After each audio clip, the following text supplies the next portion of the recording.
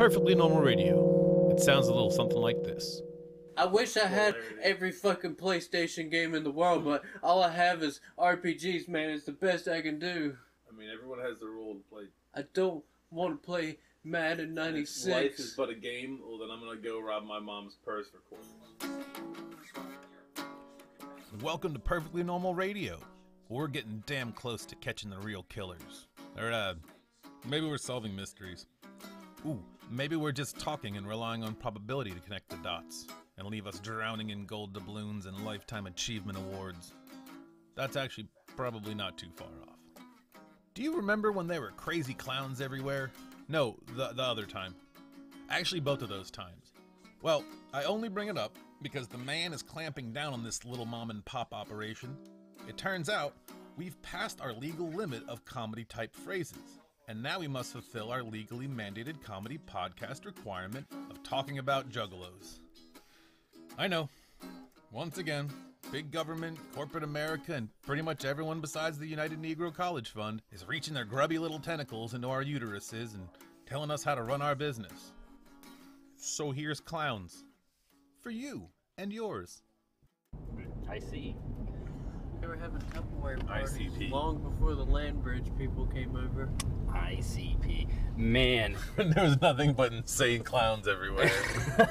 You know, there's people that go to that show and they wear makeup.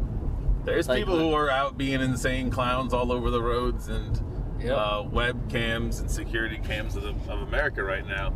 And they don't really have anything to be a group about because the idea of an insane clown posse's been taken already. Yeah. So they're kind of screwed. Can They have I to have like the Insane Clown Association. It's not as good. Because I saw this on. I will not disclose the person's name, but they're an ICP Tandoori Chicken Head 47. It's almost like they were talking a different language because it was all in Juggalo speak, pretty much. They had their face painted, and they're gonna go see such and such rapper from that record label who also had their face Slurred painted. mumbling, aka Juggalos. And they were excited to have a Fago war on stage with the fam. And I was like, what the fuck does the fam mean? What does that mean? And then I had to look it up, and I realized it was family, because that's the name of their subculture, is the family. Yeah, dude, because there was that one guy who doesn't even like music or the music or... And he doesn't do drugs. No, he doesn't do drugs. Wait, is that the same guy that wanted to kill people? No, he was just there Looked like because he liked the family. Had this like Blink 182 look to him, and he says he doesn't drink or do drugs, and he doesn't get into the music, but the people accept him, so he's there. Ugh. Is that the same people that were hanging out with a pregnant girl that was smoking heavily? I think after they spray painted her mouth. Ah, yes. Spray painting of the face. Yeah, there's an order to these things. Ugh. Man. So are these random hideous and violent clown appearances, does that have to do with the ICP being known as a gang? Is this the gang side? I think it's just people being outrageous in a very boring way. Yeah. That's all. It didn't even start in America. It started over in England. Or was it Europe? The origin of many boring things. England, Kansas, Russia. I think there's a few videos of people pranking people on like TV shows from like some Latin country. They were doing like Halloween scare pranks and stuff like that. One of them was people walking down into the subway and a clown shows up. He gets hit in the nuts with a football. Yeah, I think it just picked up. There's people that are like, oh yeah, let's just scare people by dressing up like clowns. Yeah, man, the internet is like the unwashed handshake of the mind. Because it's just like, you have a dumb idea? Let's do it. So now it just kind of caught fire and a lot of people are doing it and whatnot. I think, Yeah. I honestly don't believe it. I think it's just people like just saying that it's happening. It's not really happening. You think people are making up the clown? I think people making the clown You thing can up. have like 9,000 layers of meta to everything if you want. It's not like Inception where you have to put like 6 layers on it or something because you're going to have to wrap this fucking movie up at some point. This is real life. It can be weird and dumb and dull forever. I just haven't seen it myself, so I'm like, nah. Or You gotta make it high enough in enough top 5 lists of Yes. creepy things caught on video or whatever. or Which I can't wait till someday they stop making everything a top something list. Because sometimes I just want to watch dumb blurry photos of some bullshit. yeah. Like I don't need you to rank the blurry photos of bullshit or the. I will say that one top 10 of blurry stuff was pretty good with the guy that was like leaving the airport and never seen again. Yeah, totally. But it also could have been like crazy shit that happened, bro. Yeah. And then you could waste less time with a number on the screen and then some like moving images and some music. Probably get down to more blurry photos of weird bullshit. I think we could definitely blame BuzzFeed for half of that because that place is cancer.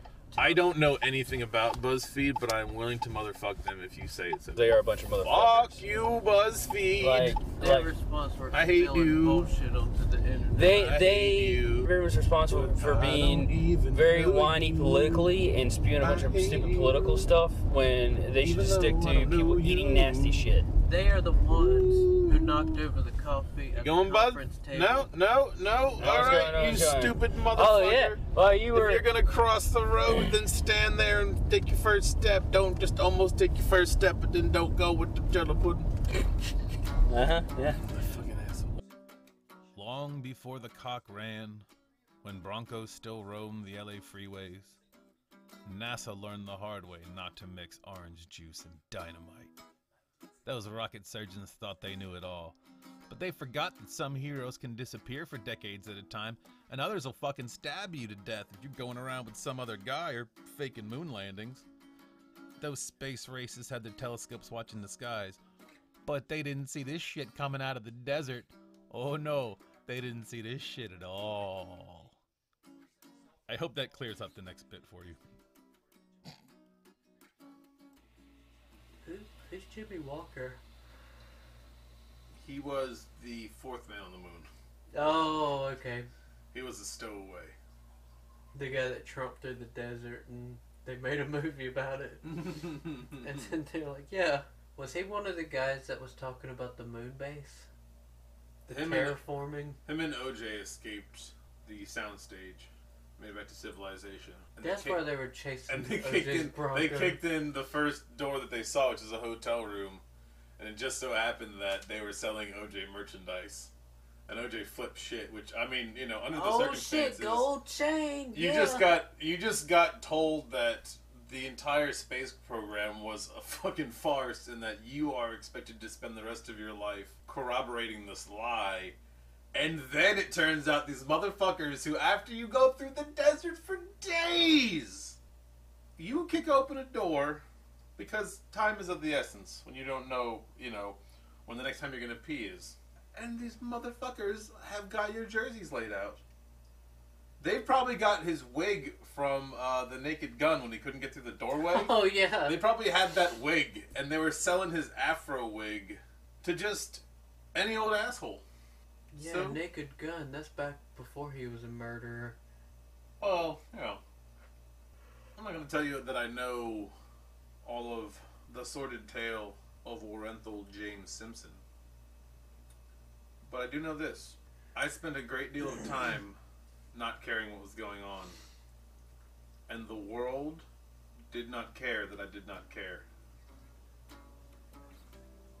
And our relationship has never been the same since.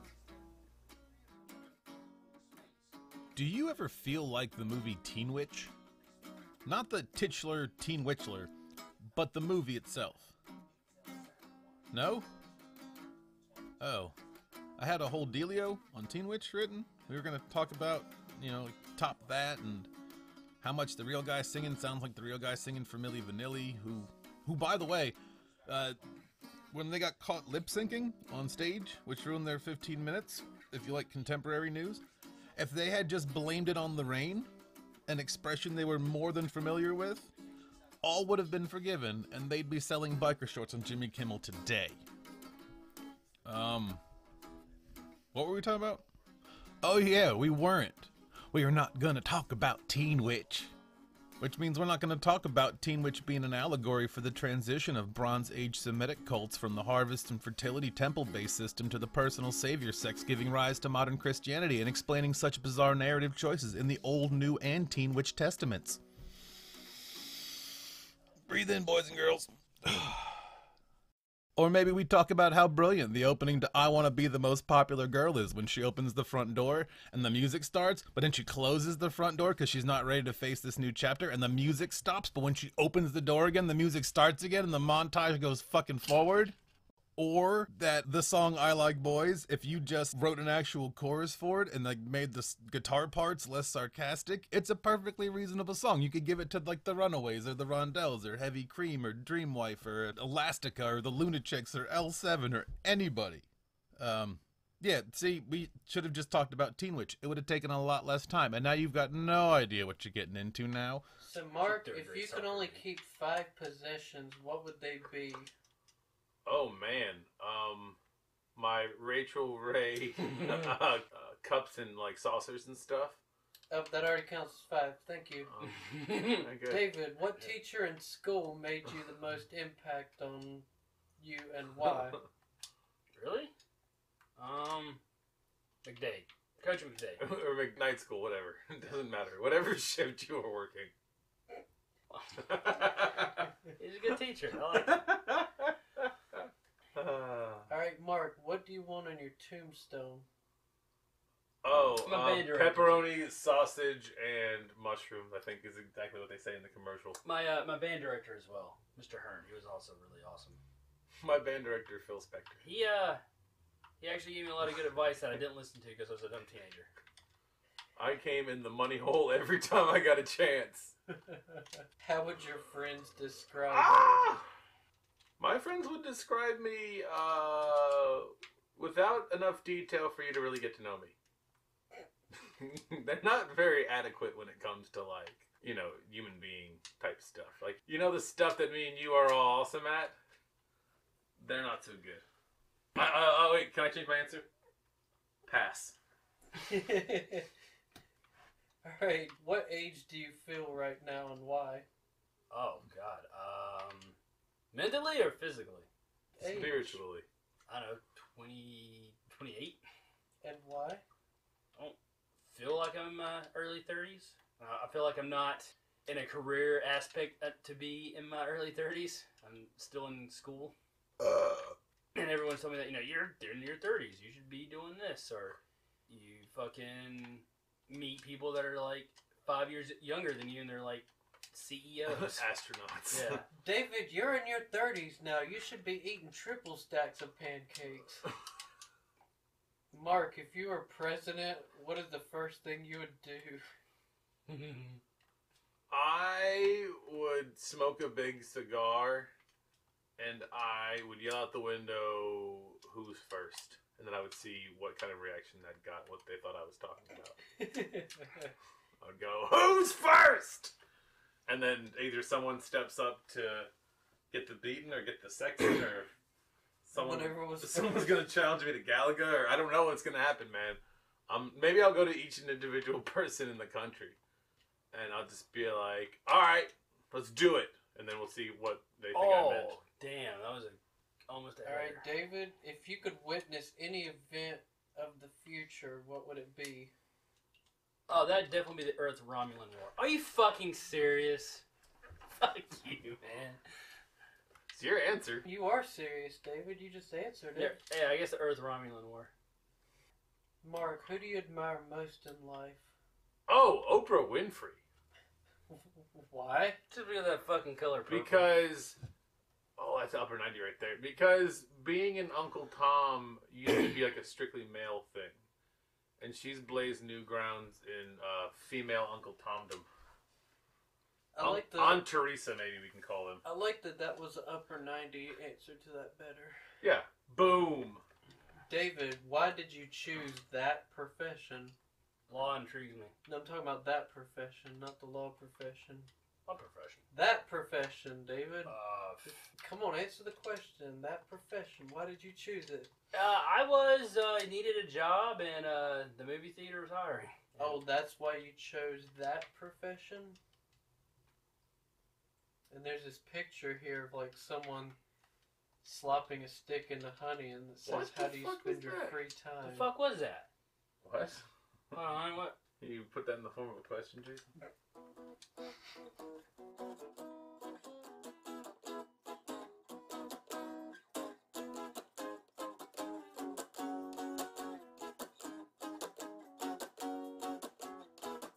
and this has been Perfectly Normal Radio. You can find this program, among other fun things, at personorpersons.com. Once again, that's personorpersons.com. Or look for Perfectly Normal Radio wherever you look for podcasts. The old thanks again and more are in the show annotations, so be sure and drink your Ovaltine over at personorpersons.com for stuff you might want to know about stuff we might want to tell you. Like, thanks for listening.